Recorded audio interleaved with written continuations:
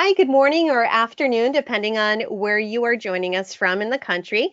We appreciate you so much for joining US Pain Foundation's November webinar titled A Grandparent's Voice, Advocacy and Support for Chronic Pain Families. My name is Shanna Smith. I'm the Director of State Advocacy and Alliance Development for US Pain Foundation, and I'll be your moderator for today. And we'll begin our webinar momentarily, but I just wanted you to know ways that you can make the most out of this webinar experience today. So you do have the ability to ask questions of our presenter. You're going to just use your questions pane or that question button that you see on your control panel. And you just simply type in your question and click send. And our presenter has been kind enough to allow questions throughout the presentation, as well as at the end where we'll have a short question and answer session, and she'll take as many questions as we have time for. Now, if you're also experiencing any technical difficulties, either with audio or visual for this presentation, go ahead and feel free to submit those issues in the questions pane as well. Now, I'd like to introduce our guest speaker, Nancy Rene, and US Pain Foundation is so grateful that Nancy's decided to take the time to spend some moments with us this afternoon and educate families within the pain and chronic illness community during our November campaign, as there's just a huge value in being able to share our personal experiences and tips and other types of information with families who may have one or more children within their family that has a chronic condition. Now, Nancy spent her career in education. She served as a teacher of mathematics, a school administrator, and a math consultant for 36 years total. And now in retirement, Nancy's chosen to work with various advocacy organizations such as Family Voices of California and Chronic Care Coalition of California. And she's also served as a member of the board of Sickle Cell Disease Association of America, and she regularly will attend conferences that relate to sickle cell disease. She's also a patient advocate for the California Institute for Regenerative Medicine. Nancy has a high school aged grandson who does live with sickle cell disease, and she has a granddaughter who was diagnosed with autism, and therefore she's able to utilize both her past and present advocacy experiences to empower those within her family. Again, we thank Nancy for participating, and I'll let her begin today's presentation. Nancy? Hey, good morning. Thank you, Sheena, for those kind words. And good morning or good afternoon to those of you who have joined the webinar. I'm so glad to be spending the next hour or so with you. Well, here we are, the grandparent's role and becoming an advocate. I broke advocacy down into these 4 sections. You might think of others, or you might decide that you don't need all of them, but this is what kind of worked for me. And you'll see there's a lot of overlap, but you'll see what we did as we go through the presentation. Well, this is my small family, my daughter Suzanne, my grandson Joseph. He was much younger there. He's almost as tall as I am now. And myself, my granddaughter Valerie. So you have one person that you are advocating for, and of course that's Joseph, but really the whole family to support. So being an educator, of course, I always think of learning as the first step. And in this case, what is the illness or injury? And some of these illnesses have quite long scientific names. So you have to kind of make sure that you have the right thing. What are there resources that can help? And if so, where are they? How do I get to them? And be sure to think of yourself. Do I know anyone who can support me? And we'll get back to that through the presentation, because at least for me, I found that to be a critical piece. Well, I didn't follow my own advice. I knew that my grandson had sickle cell disease because it's an inherited disease.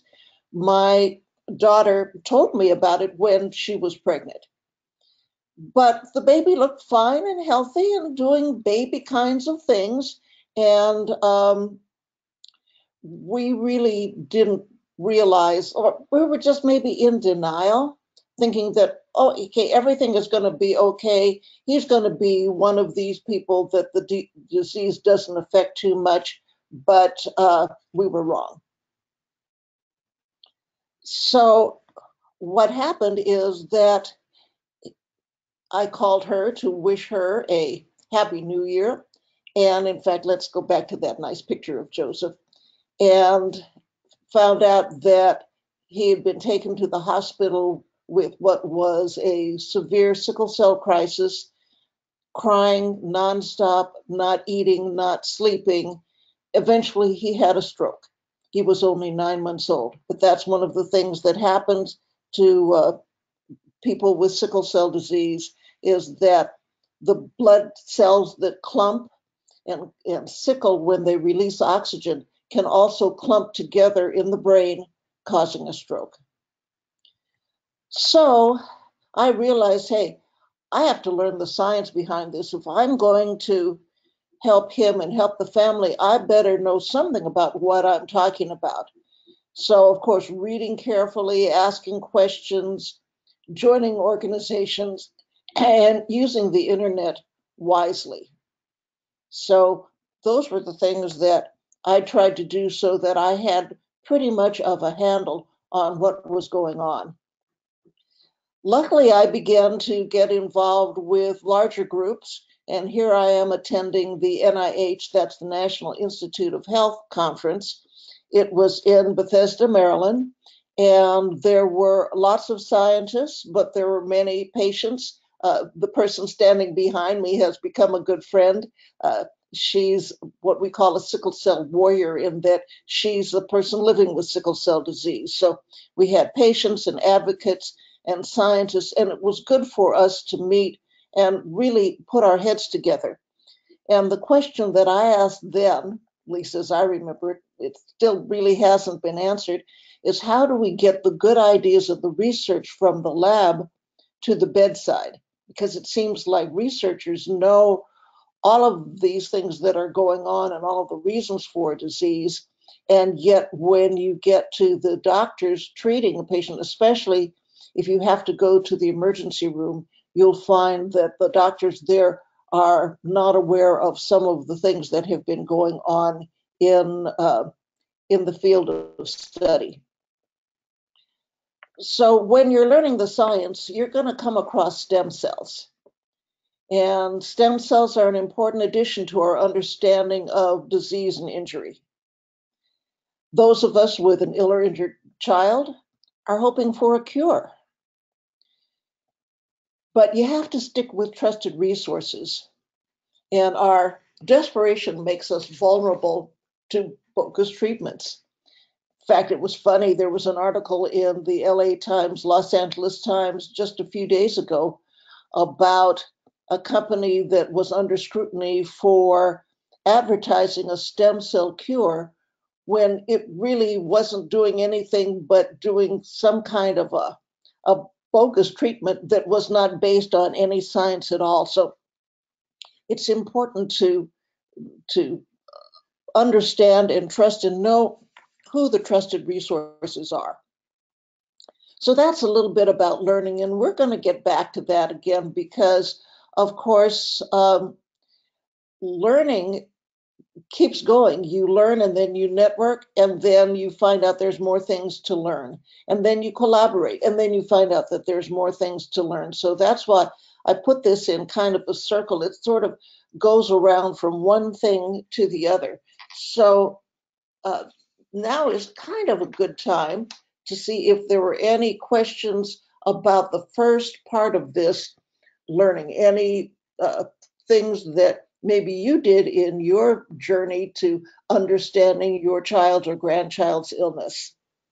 So Shana, anybody put anything in for the Sure. learning section? Let's pause for a moment and give our attendees the chance to ask if they had any questions about that first portion that you just went over.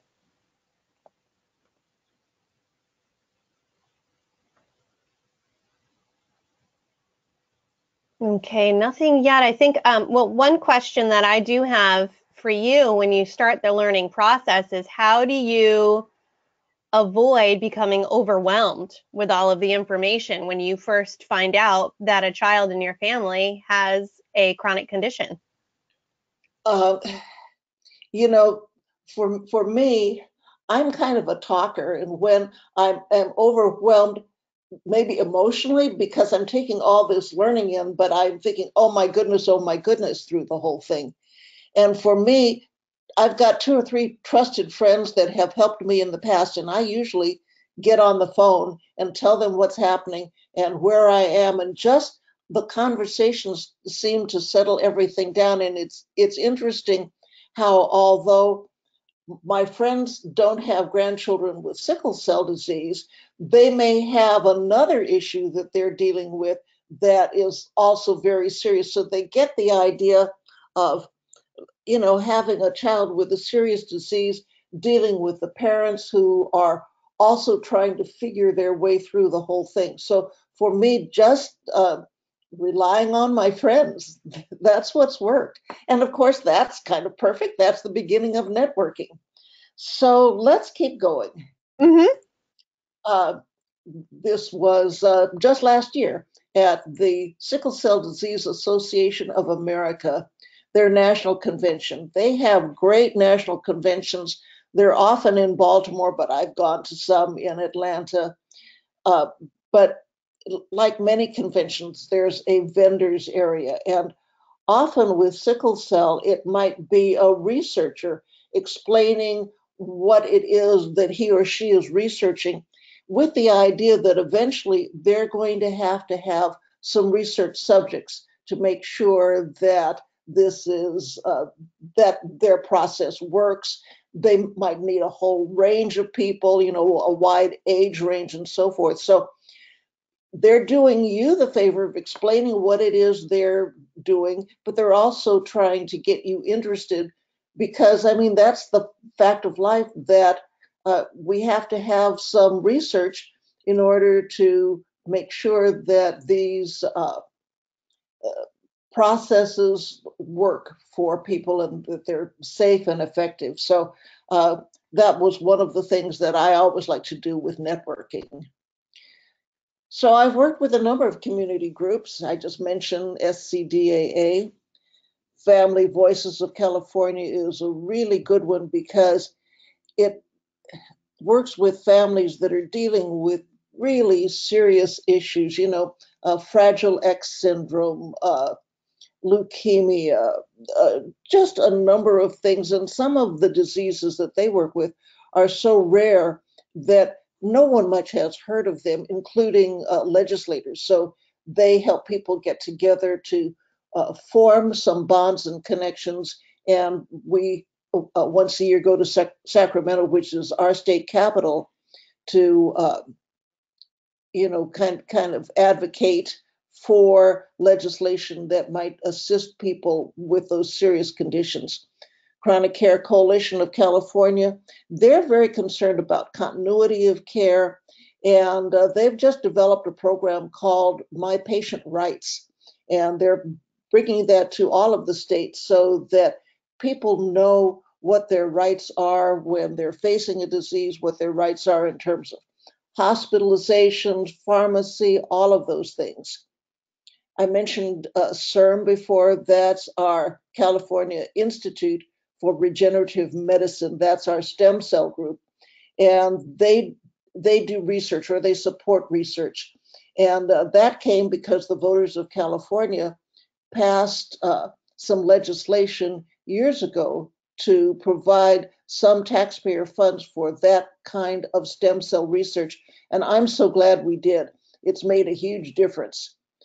Cayenne Wellness is a local group that is becoming statewide in that they have uh, summits on sickle cell disease once a year. We've had them in Los Angeles, in Fresno, which is kind of central California, in Sacramento, which is our state capital. And they also do support groups for adults and their families who are dealing with sickle cell disease. Access Advocacy has a podcast on sickle cell disease, and of course, the U.S. Pain Foundation that I'm so happy to begin working with. Okay, as I said before, learning and networking really go hand in hand. And here we are again at the SCDAA conference this year, and that was just one of the many presentations that was made. So I'm learning about something, but there are also a lot of people that I'm interacting with, and they're there for a reason because they're a family member, because they are a sickle cell warrior, a person who has the disease, because they are a researcher or a doctor. So it's a great opportunities to network. And I have met people, and I'll see them year after year at the convention. So for those of you that are dealing with your own health issues of a child in your family, the conventions are great. And sometimes it might cost a little bit to get there, like this is in Baltimore, Maryland. So, but many of the organizations have scholarships if, traveling that far is an issue. And one of the things that I would suggest is that you make up a simple business card. You can get them and it doesn't cost too much. Even if you don't belong to a larger organization, just have your name, your contact information, and you'd be surprised. Yes, it's the digital age, but when I go to these things, I trade cards with lots of people, and then a day or two after the meeting, I will write them an email. It was so nice to know you and hear about your research or hear about what you're doing in this particular area. And please, if you've got a mailing list, please add me to it so I can continue to be updated. So that's kind of a good strategy that I use. Okay, uh, supporting.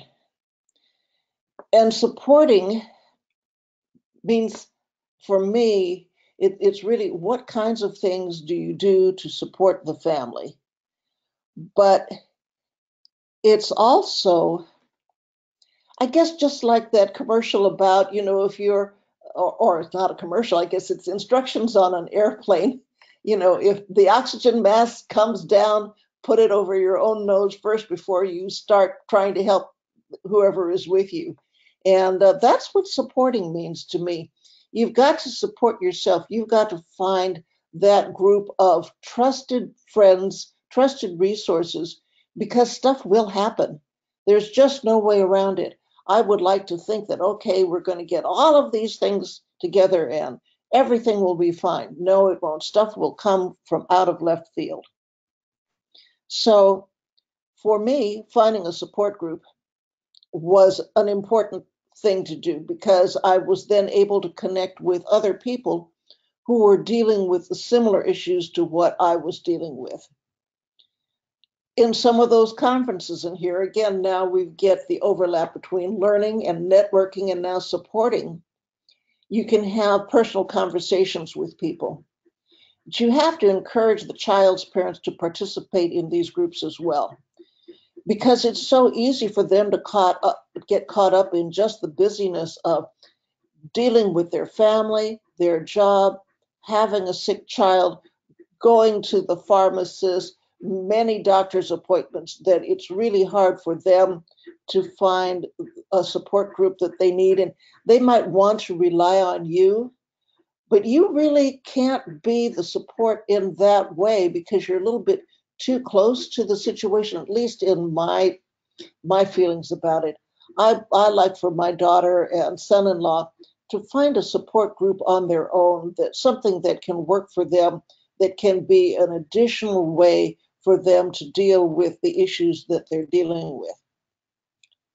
But closer to home, uh, what does support look like for me? And I put down babysitting. Now remember, this grandson is now almost as tall as I am, and I'm tall, and so you can't quite call a kid who's 5'8" and weighs over 130 pounds. You can't call that babysitting. Even granny time seems kind of strange, but at any rate, we have time together. But support can also be connecting with other family members, letting them know what's happening. If there are other children in the family, take the other children out for a special time, because I think it must be hard to be the brother or sister of a child who has a chronic illness.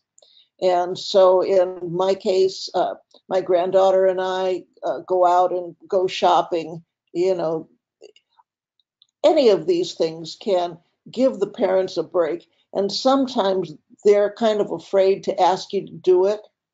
And sometimes the child is so sick that you are the only person that can be trusted to deal with this child. I mean, if the child is on a feeding tube, for instance, you're not going to call the teenager down the street to come babysit that child. And so, as much as you can, volunteer for babysitting or child care or granny time, whatever you want to call it, just to give the parents a break.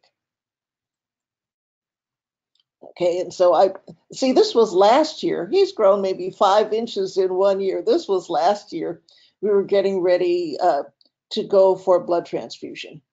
And because this is Joseph, and because he has sickle cell disease, he gets blood transfusions pretty regularly. But luckily, the hospital is not far from where I live. Luckily, I'm able to do it. I have a separate room for him so that he doesn't feel crowded if he has to stay overnight with me. So uh, that's kind of a good thing. You know, I'm going to go back to this for a minute because one of the things when he and I are alone, he might tell me something that he has not told his parents. Now, maybe it's nothing much. Maybe he can't stand his English teacher. So it's the kind of thing that you can talk through. That's kind of a typical grandparent stuff.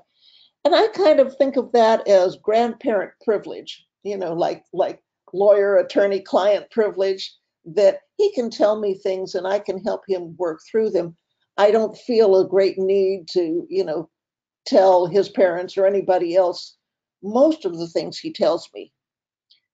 But sometimes a child, especially a child with a chronic illness, will tell you something serious.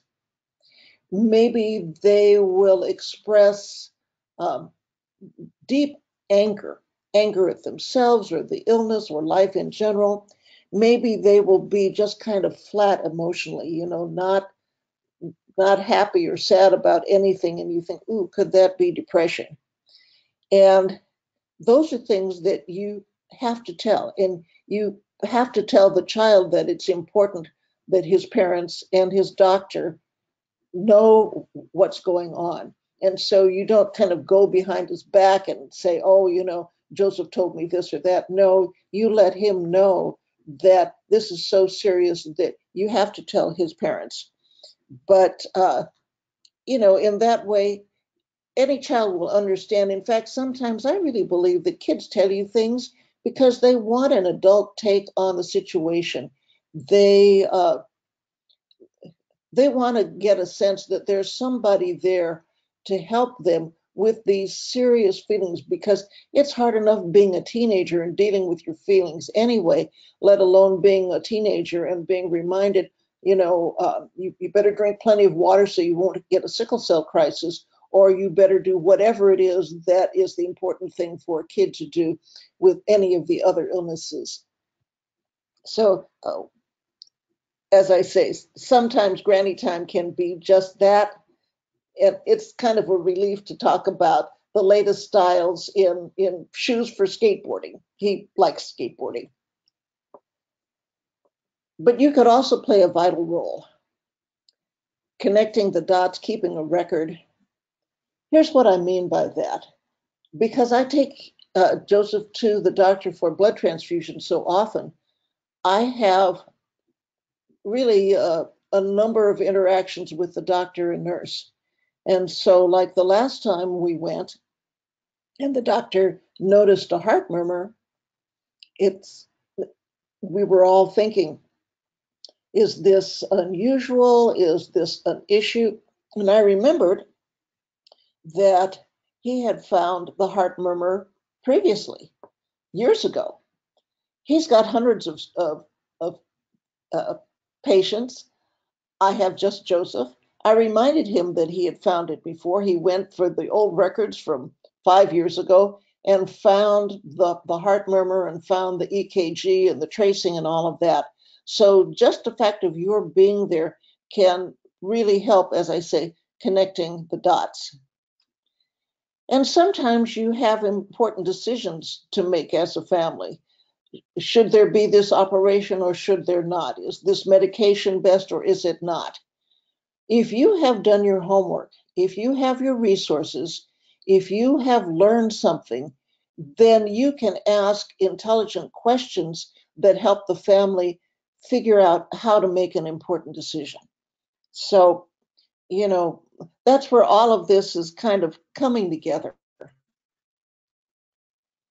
I'm going to stop for a minute because I've been talking about a lot of things. We're going to continue with support for a while, but let's see if there are any questions. So, Shana, anything that anybody has asked?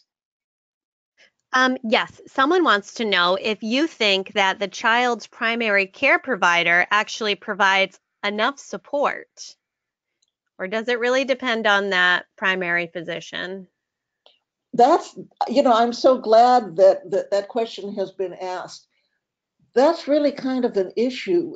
Here in California, there's all kinds of managed care that wants the child to go to the regular pediatrician. Most times you will find that families want the child to go to the specialist for, in our case, it's a pediatric hematologist, but it could be a specialist that works with any of the rare conditions. And most families that I've talked to would much rather have a specialist for their child because the condition is so rare and often so complex that the typical pediatrician is not going to be able to provide the support. But then we get into all of these issues about insurance and managed care and whether or not the child or family is on Medicaid or, all of those things that make it a very difficult choice. So I can just tell you that I'm so glad that we have a pediatric hematologist because that's who Joseph sees several times a year for the blood transfusions. And when he needs shots, they give him the shots. The other kinds of things that would normally happen to a kid are all handled by his specialist. Now, in what ways do you think that a child's pediatrician or specialist can support the family? Um, well, it kind of depends on the situation. I'm Hmm. I'm lucky enough that because Joseph is on transfusions and he's there for 3 or 4 hours as he's being transfused, there's lots of opportunities for me to talk to the doctor and the nurse. And I tell you, he's got a great nurse, and nurses can often be, a great kind of bridge between the doctor and the parents or grandparents. But for him, it's easier because he's there at the hospital for a long time. For shorter periods of time, that would be a challenge because and with the practice, it could be that the doctor is just in for a few minutes. So my suggestion is if a family is there with a doctor who doesn't have time to see the family for any lengthy period of time, to use the nurse as a bridge to, have any questions. And then I'm always a believer in putting things in writing because then you can't say, well, I never voiced this concern. Yes, I did know you didn't. No, let's put it in writing to the doctor, to the hospital, what the issue is. That way, you give them a certain amount of time to get back to you. And then here comes the second letter, and that goes back to the my patient rights. Is that an expectation? Well, yes, of course it is. So that's my suggestion. If a family feels they're not getting enough information or support from the doctor, then they need to start voicing those concerns.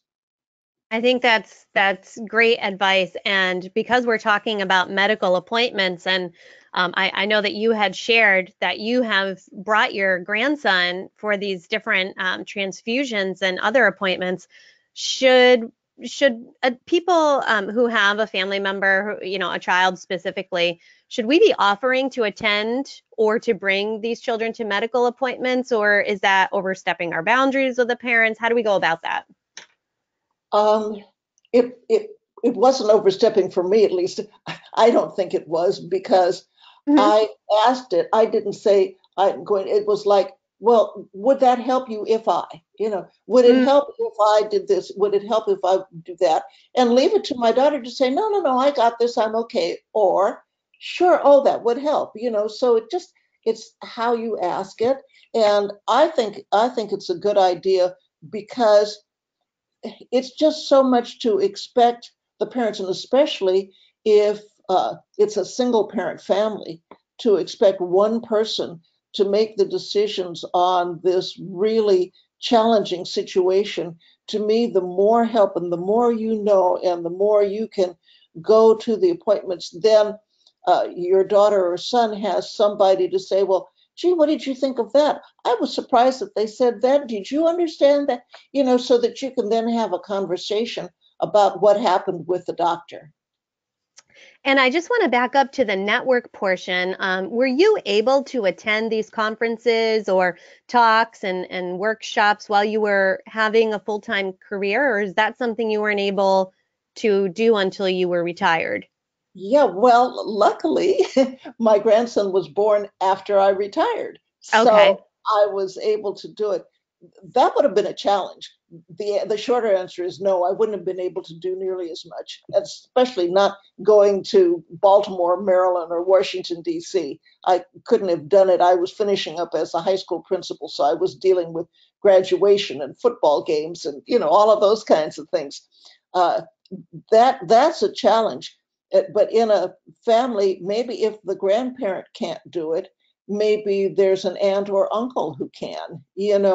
Uh, kind of look around and see what might help. And for many diseases, there are conferences that are held locally. As I mentioned, Cayenne Wellness doing the Sickle Cell Conference in California. Those I would have been able to attend. Next year's conference is in San Diego. And so I can drive down there and I would have been able to, take a day or two off work. But many times people can't. Many times they're working in a situation where the amount of time that they can take off is limited. And but just like your webinar is available over the internet, and people who are working right now can listen to and look at what we've been doing later on when they get home from work, there's always a way. So don't think, oh, gee, I work full time, I can't do it. Investigate what's happening on the internet. That is great advice. All right, then I will, no more questions currently. So if you want to continue into the support as it relates to school issues, that'd be great. Okay. Um, Again, you remember that Shana said that I was a school teacher and school administrator for 36 years. So, of course, I'm thinking about support for school issues, and I'm thinking about the kids that I had at my school. Now, I just ran the places where I work were always just regular schools. So I was not involved with kids who were in the hospital school. Sometimes some of the children that we had went to a hospital school because they were diagnosed with something serious or because they had had often a bad accident. And but the staff at a hospital school, it's really hard to know the child's abilities and interests when they're so sick. When they're dealing with pain, pain just takes all of your energy just to tolerate it, quite frankly. Of the people that I've seen that have gone through a painful events and a painful crisis, uh, that's just difficult and really hard for kids to continue with their schooling. Now, sometimes the things get resolved. They've had the broken leg, it's broken in several parts, they've had the operations, but now they have to sit for several weeks as it heals. That's a good time to get caught up in school issues. But in a regular school, the parents and the child may be afraid of being labeled. And that's just too bad, because to me it's dangerous if the staff at the school does not know what's going on with the child. And you've seen the picture of my grandson. He looks kind of like a typical kid, except that since he had the stroke, his right arm and leg are weak. And when he types, he really doesn't type much with his right hand. Maybe he presses the space bar or whatever, but he certainly doesn't use all of his fingers because they just don't work that well. But when a teacher asked him why he wasn't using his right hand, he was okay with saying, "Oh, it's because I had a stroke." And then the teacher said, "Oh, yeah, my father had one of those." I mean, it was okay. So I'm saying not to be worried about it. And it's important that the staff knows about the illness and can be prepared if something happens. And Joseph was in about the fourth grade when he got hit in the face with a basketball. The kids are out playing, they're not very good. Those big balls come and they bang you up. Well, of course, and schools in California do not have school nurses. No more school nurses, and so they expect the secretaries to handle a child who's been hurt on the playground. Anyway, they were about to put ice packs on his face because he was kind of bruised. He knew that ice was not good for sickle cell disease. It can cause a crisis because uh, people with sickle cell disease don't do well with cold.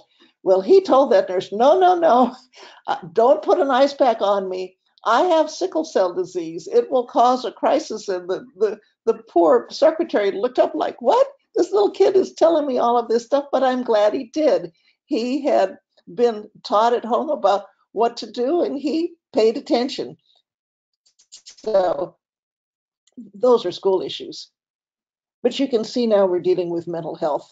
And to me, this is, if you take nothing away from this webinar, think about mental health. Any person or family member dealing with a chronic painful illness is likely to have mental health issues. I wish as a society we would get over stigmatizing people with mental health issues. It's a natural process. That's what happens when you're dealing with these serious, serious issues. So I say find out about the resources in your community. And if there's a workshop for caregivers, go. Go now. Don't wait until something comes up and say, "Oh, gee, what should I do?" Like, remember when we were talking about the granny confidentiality? You want to have gone to a group and hear about depression and anxiety in chronic illness, so that if your grandchild or family member is speaking in ways that lets you know, hey, they're anxious, they're depressed, they're worried, that you not necessarily know everything to tell them, but you know where to go and you know where to send the parents. And I mentioned NAMI, the National Alliance on Mental Illness, is a resource. And I have to tell you that that came from networking. Through networking, I met a friend who has a daughter with sickle cell disease. She told me she had been to this mental health resource where she lives, and she really liked it. And she invited me to come with her. There were about 20 parents, all of whom had various kinds of issues. Some of them had diseases, some of them had drug abuse, just a number of issues. But I was so glad that that friend connected me with a mental illness resource. So far, things have been good, but stuff is bound to happen. It's just bound to happen. So that's why I say the same is true for the parents of a critically ill child. My goodness, it's a lot to handle. It's just a lot as you're trying to deal with the other stuff that parents typically deal with. What's going on if you have other children in the family who are not ill, who are healthy, and stuff is going on with them, boyfriend, girlfriend problems, all of those things. So support for mental health is really critical. And of course, this is the Pain Foundation, so support when dealing with pain. And all of you listening know you've been through this. You know that each child can experience pain differently. and that it's important to try and strike a balance between showing my own worried face and saying it will all be okay. I don't like that when I'm in pain from something. Oh, don't worry, you'll feel better. Well, but wait, I hurt now, and I'm worried about why I'm hurting so much now. And so you telling me that it will feel better is probably true, but for a child that's dealing with pain, that might not be true.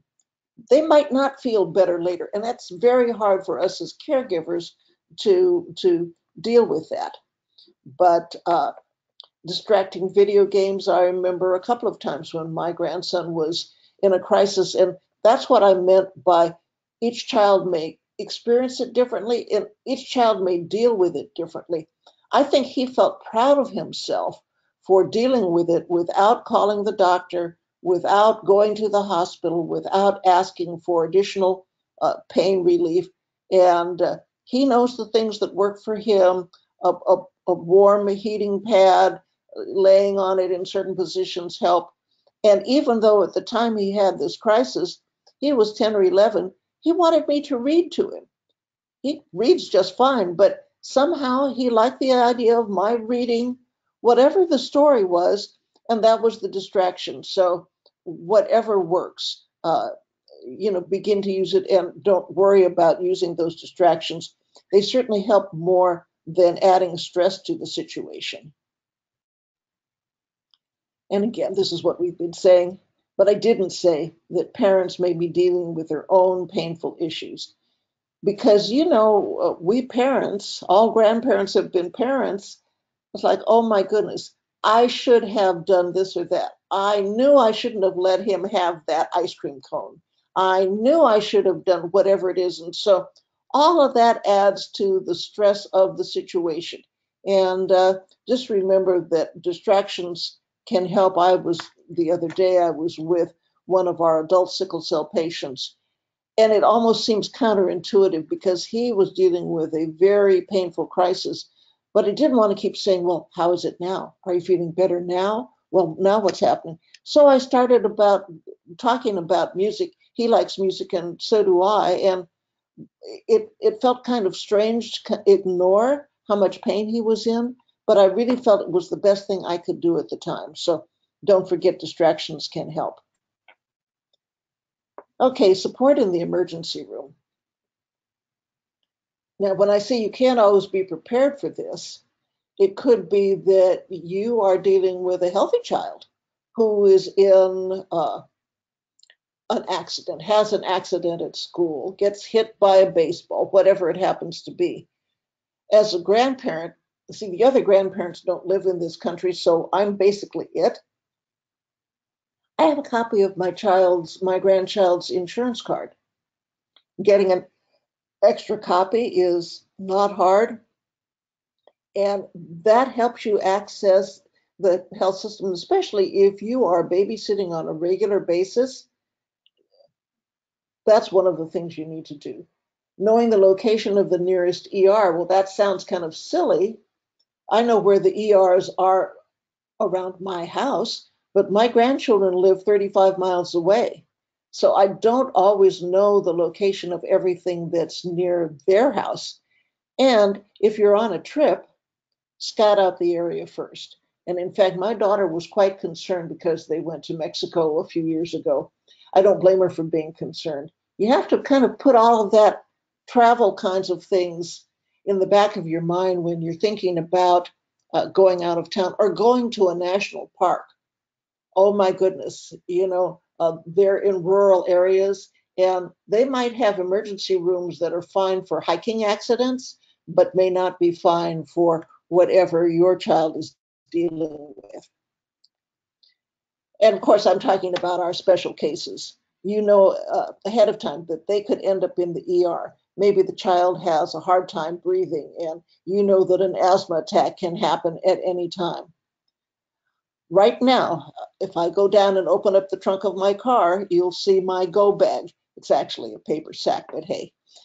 And inside are just a few things, a sweatshirt in case it gets cold wherever we are, the doctor's notes, and I have to remember to update that. So whatever is the latest issue that has been discussed, something on the letterhead of the doctor, so that there's written instructions.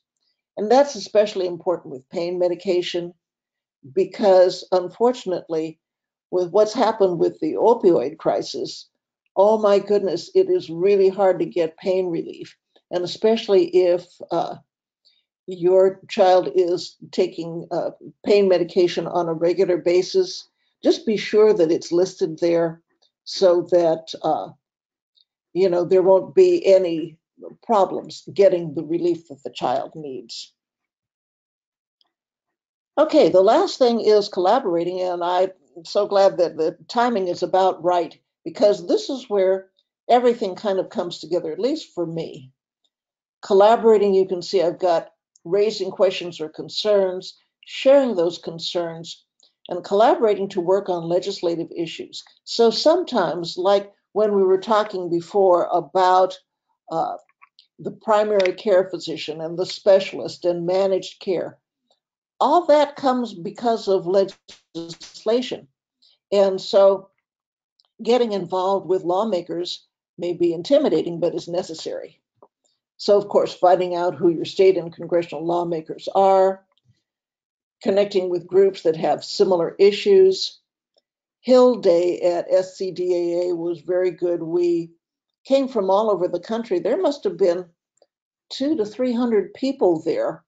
And we met the night before with some training on advocacy, how to meet with your legislator, and so forth. We had organized meetings with our various congressional reps. We had a packet that we called a Leave Behind, which is a summary of the top issues that you want to discuss. And for most legislators, they don't want to talk in general terms. They want to know if there's a bill that you are looking for support on. And we went to Washington for the Sickle Cell Treatment Act. It didn't pass that time, but it's back before the Congress. So this is a group of us. You can see me. I'm standing next to my granddaughter. My daughter's over there in the middle, and her son, Joseph, in front of her. Then we have another group of people. The two boys both have sickle cell disease. And this is their congressman, or he was their congressman. He's retired. And we have somebody now who we think will be more effective. He said to us, well, he couldn't vote for the Sickle Cell Treatment Act because he was chair of the Armed Services Committee. And if he did that, he was afraid that his fellow congressmen would not vote for his issues. And we all thought, what? That didn't make any sense to us. But hopefully, now that we have a new person in Washington from my daughter's congressional district, we'll be able to get better support for sickle cell disease. And that would be true of all of you there. Find out who your congressional rep is. And we all know that healthcare was a big issue this year. So see what works for you in terms of who your representatives are. So we're getting to the conclusion. You can see, be ready for the long haul. We know that network and collaborate. Know that your love and support is vital to your family, but don't be afraid to take care of yourself. Don't say, oh no, I can't do this. I've got to do this other thing. No, taking care of yourself is critical. So this is advocacy. You can see that it's kind of a cyclical thing, the learning, networking, collaborating, supporting, and then it starts all over again. So now's a good time for any final questions.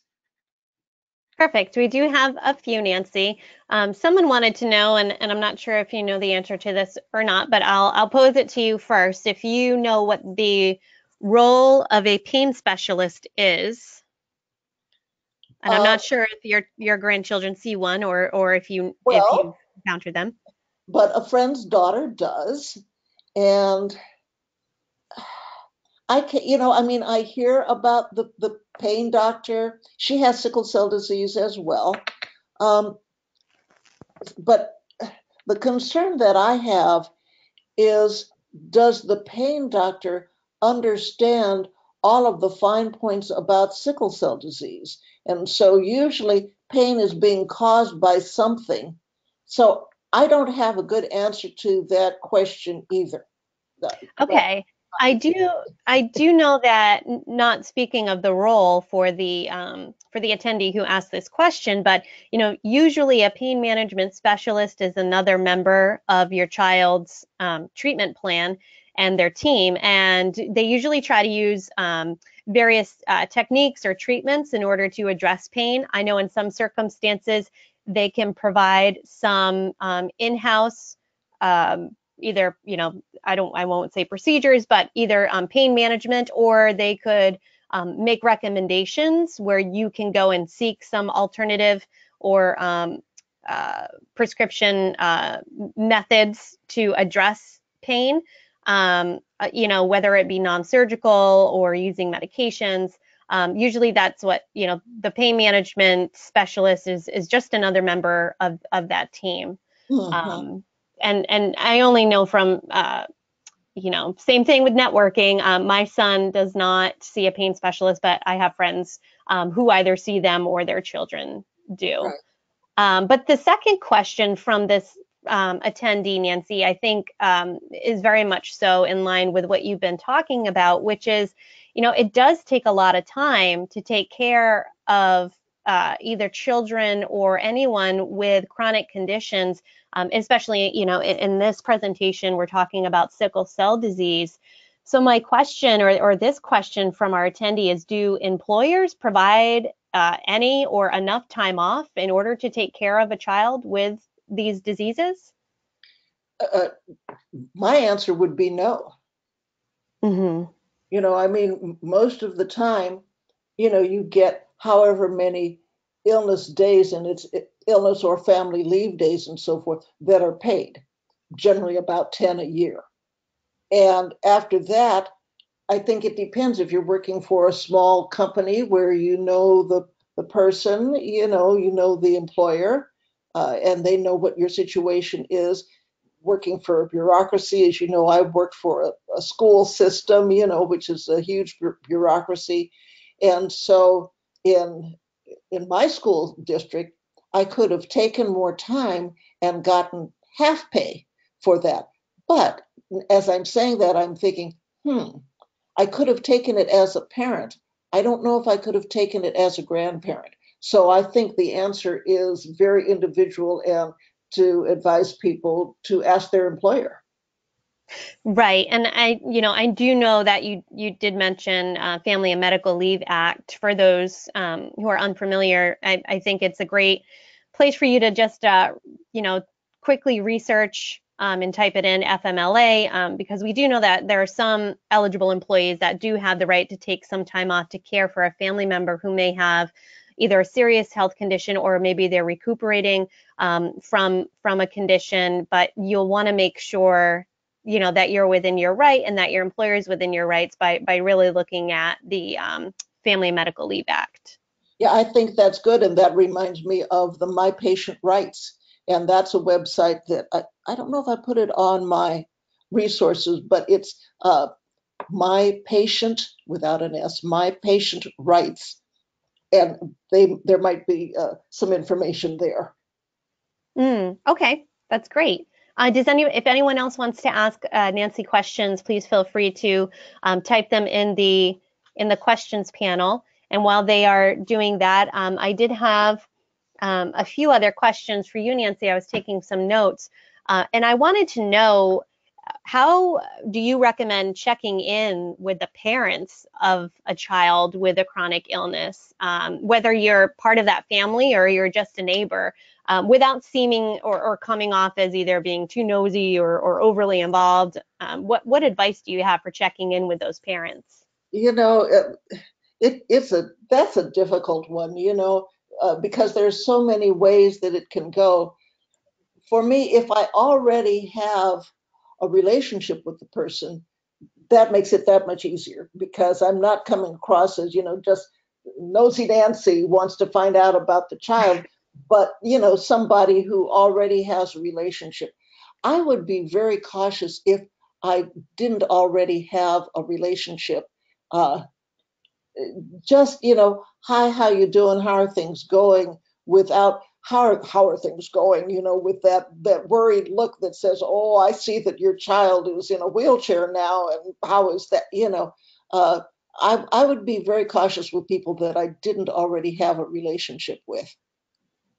That makes sense. And you mentioned the idea of a go bag, which I think is brilliant.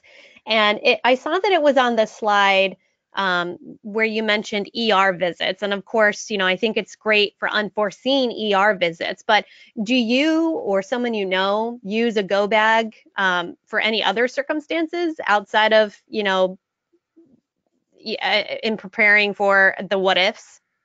Um, I don't know. In California, you guys have your own kinds of emergencies. We have our emergencies in California, and as we've had these wildfires, uh, people have their go bags for a fire in case they're asked to uh, evacuate. So they've got, basic stuff, passport, maybe a laptop, maybe a couple uh, changes of clothes, a sweatshirt, that kind of thing. But people have that stuff ready to go during fire season. Even though you might hear a fire is 30 miles away, you might get yours together because you're living in an area that's close to where a brush fire could happen. We have stuff for earthquakes, in case you're out and you need a pair of tennis shoes because you can't walk in your fancy high heels over broken ground. But many people with sickle cell disease have that bag because, unfortunately, with the opioid crisis and with people with sickle cell taking high doses of opioids, they've all got letters from their doctors. Many of us carry printouts from the NIH guidelines about sickle cell disease because you get into an ER and the ER docs are just afraid to administer the amount of drugs that people routinely take. Right. Now, does in your experience or with your own family, do the parents share medical information with other family members to have on hand in case of an emergency? Like, do you have a printout of medical information and history on your grandchildren? Um, I have it really basically from my grandson because since I take him to the visits, when it's Right. the visit summary, I get it. I don't have anything about my granddaughter because although she has autism, she's healthy. So I haven't. We haven't even broached that subject. But if you're dealing with a child who's sick, I would ask the parents and use this webinar. I was listening to something and they said it might be a good idea for me to have, whatever the latest medical record is. And since I'm not a government agency, I'm not worrying about HIPAA. But to me, if you're sharing things among family members and everybody agrees that you ought to share them, I don't see that as an issue. Right. And I'm thinking more of you had mentioned the Grammy time, and I'm sure that there are some attendees that are listening who may at one point or another, cared for a child with some sort of medical condition at the time, and maybe it would have been helpful to have something tangible in case of an emergency or in case they have a flare up of some kind. Exactly. No, I think that's a good idea because it's scary, as the grandparent to take care of a child who has got some serious issues going on and you don't have anything, just sort of run through the what ifs in your mind and discuss with the parents.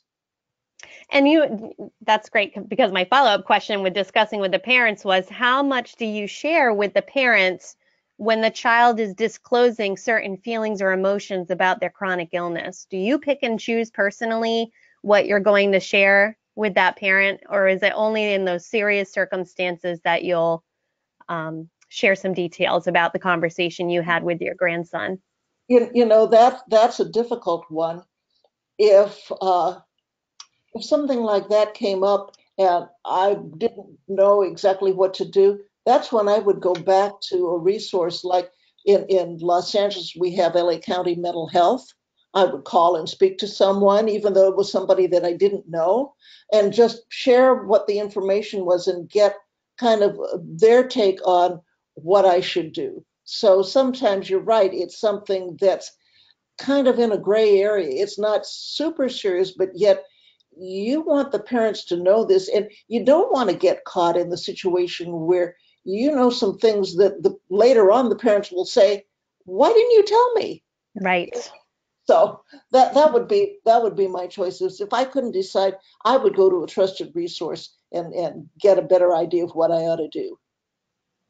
Perfect. Well, I know that you also have some resources that you provided for us. So attendees that participated, you'll see on your control panel on your screen the handouts. It says 2 of 5. If you click on that, you can download a resources page that Nancy has provided. Most of it is relating to the nonprofits or resources that she's used in putting together this presentation. And then the other one is specific to sickle cell disease. Nancy, I know that you also wanted to thank a few of the groups on your slide. I think it's towards the end here. I'll Yes. let you have that opportunity, because I think for you personally as a grandparent, your advocacy toolbox has increased because of these groups. Yes, it has. It's really been helpful. I've spoken about a lot of them. I haven't mentioned one SCD Voice. That is a website for people with sickle cell disease. I'm so glad that they are in operation. I mentioned the College and Cats Family Y. That's our West Side Family Y in Los Angeles, because I go there. Yes, I get some good exercise, but I've met some good friends, and we've had a couple of family group meetings just to talk about general family development stuff. And it's been very, very helpful. The East LA Family Resource Center has been my connection to Family Voices.